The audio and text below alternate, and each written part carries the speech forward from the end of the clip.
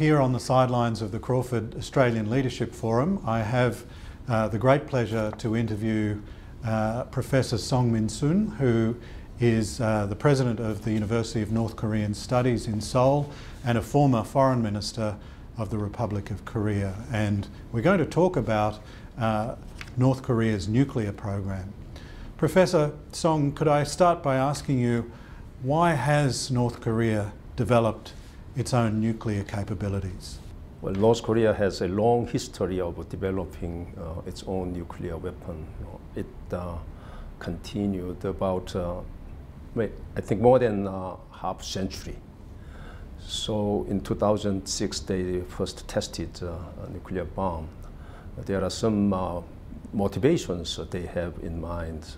I think first, since 1960s, 70s, they thought their conventional firepower, conventional capabilities, not in their favor. So they wanted to compensate the military balance. And they also wanted to develop nuclear technology for the sake of power plants, because there are shortage of electricity. In South, we do have about 30% of our electricity is provided by atomic power. And I think most important thing about these two motivations probably is to uphold their regime. You know, the North Korea is dynastic dictatorial regime. They want to keep their regime by having some prestige, showing the prestige to their people that we do have a nuclear bomb, we have a nuclear power plants, we are a great country, so please support us. That kind of domestic political reason, I think, prevails as well.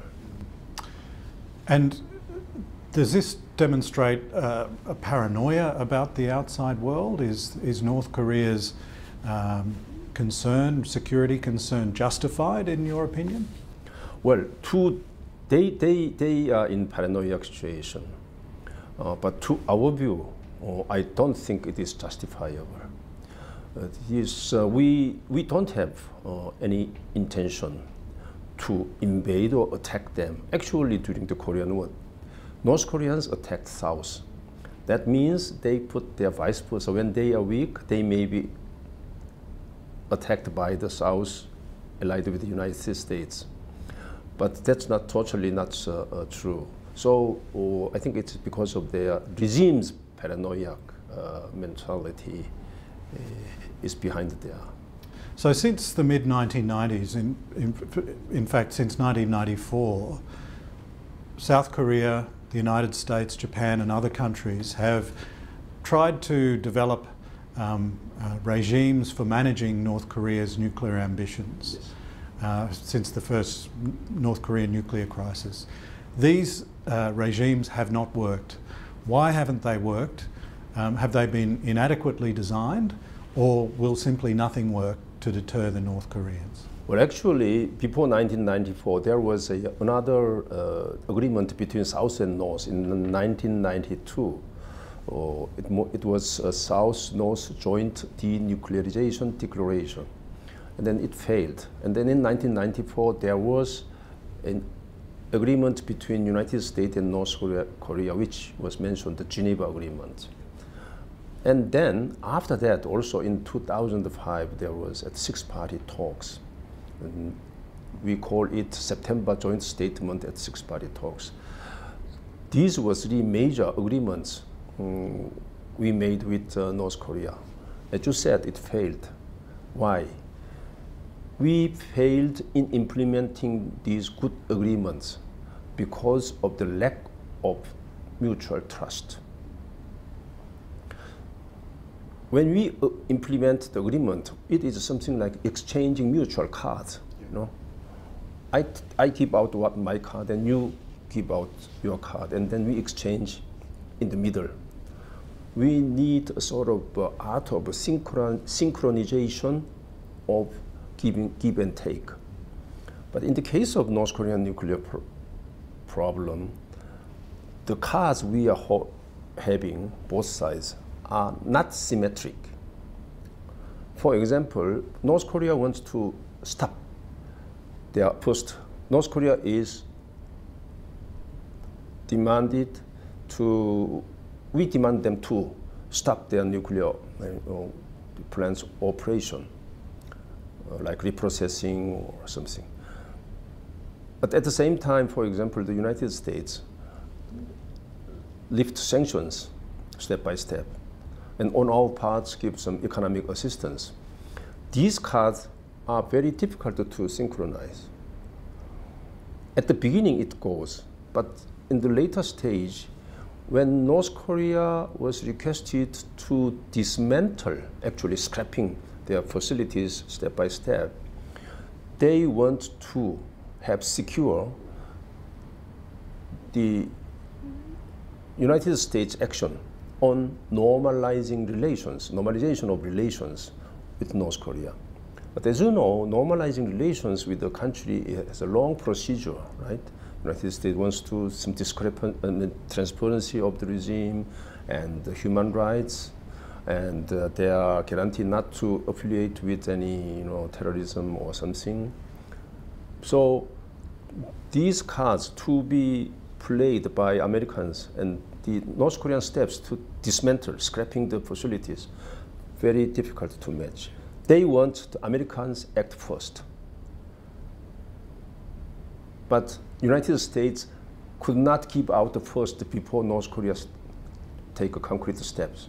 So we need to coordinate these two steps by both sides and well synchronized. That's the key. And we failed to make it. But actually in 2005, North Korea clearly pledged in the presence of five other parties, including China, that they would give up all nuclear weapons and the existing nuclear programs. Even though these days they are now stepping back, but so far most clear and formal agreement was that joint statement in 2005. Now you were a member of the six-party talks. Yes. You were one of the negotiators. Is this an effective mechanism? Is this something that you would advocate starting up again as a way of trying to moderate North Korea's actions? Or in your opinion, have the six-party talks outlived their usefulness?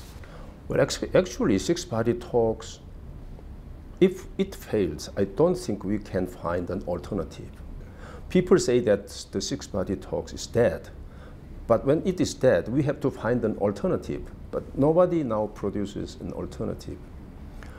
I think the talk system was not itself was not a problem.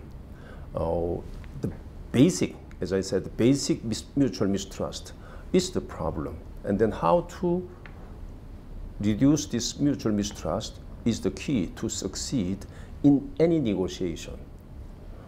Iran's case, for example, in the case of Iran, Iran has been exposed to the outside world for many years, even before the Khomeini, and then even after Khomeini, Iran was interacting with outside world. North Korea is not doing that kind of interaction with outside world.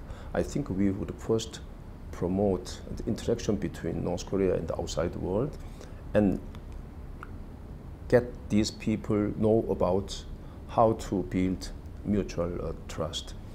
To my view, for example, South Korea, United States, and Japan combined, we do have strong power, formidable power vis-a-vis North Korea. If we do have more confidence that even a small failure in implementing, we can afford.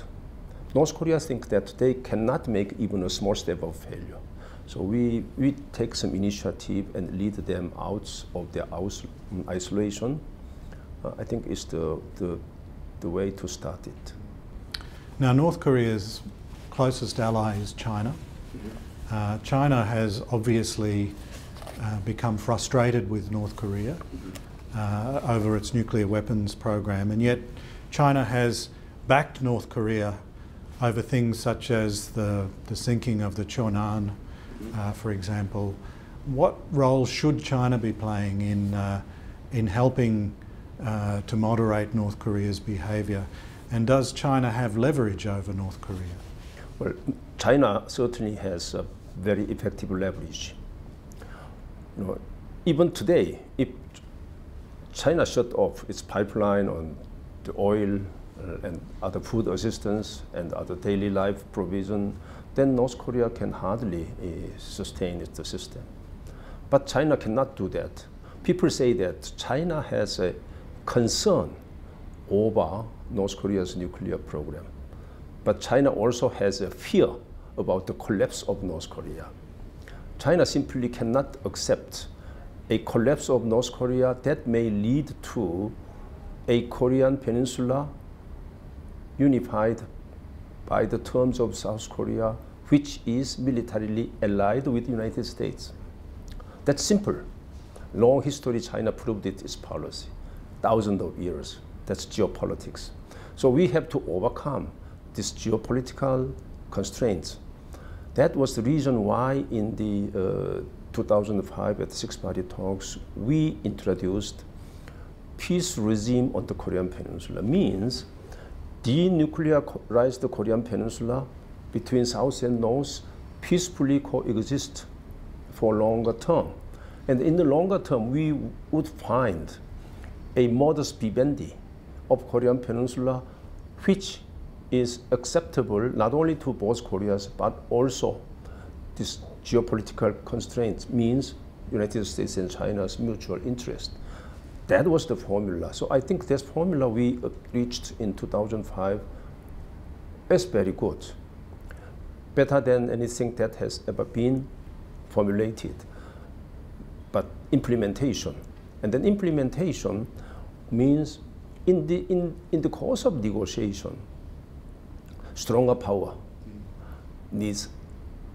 When stronger power take actions, it is regarded as an initiative. But weaker power takes initiative, it is regarded as a subjugation, right? Capitulation like that. So China has that kind of predicament.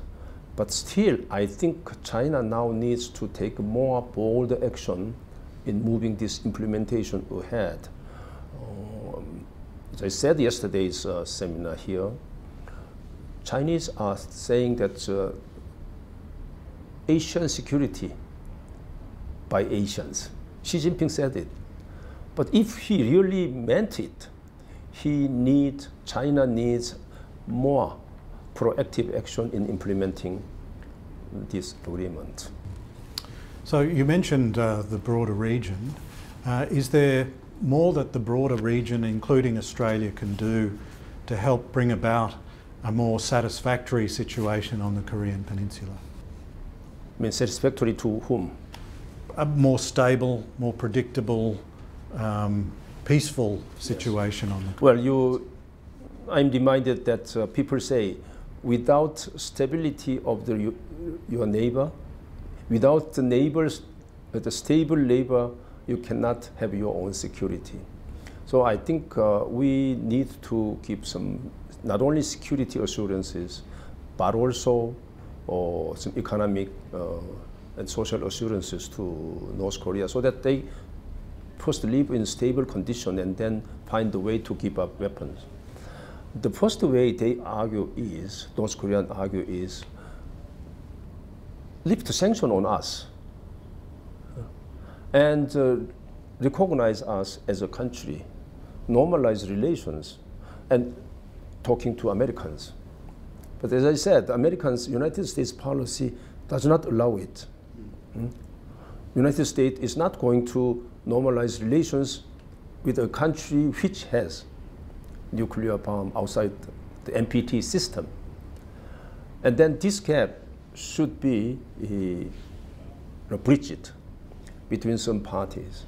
I think, to my view, that job can be done by South Korea and in collaboration with China, because China has to guarantee North Korea's follow-up action of dismantling their nuclear program in case United States takes an initiative.